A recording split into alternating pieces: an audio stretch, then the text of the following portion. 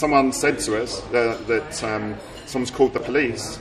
I said, okay, we're not going to run anymore, but this is it, we're going to face this, because I don't know why they're after us. You know, I've told them we're taking my son out, I told them we're going for proton treatment, I told them I'm selling my house, I don't know why the police are after me. So I said, we'll stay here, you know, it doesn't matter if the police are coming, we'll stay here and we'll sort this out. But then they arrested me.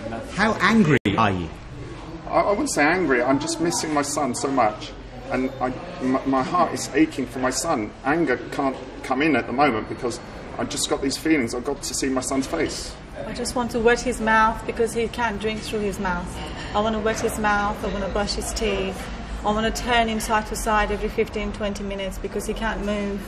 I just want to do all those things that I was doing in Southampton. I want to do it for him here. As a mother who spent so much time in hospital with him in Southampton, to be separated from him by hundreds of miles and put behind bars, can you explain what that's been like? Well, all I was just doing all the time, just crying and crying and praying so I could be reunited with him again. And I just really, what could I do in the prison cell? I couldn't do much really. All I had to do was just cry and pray.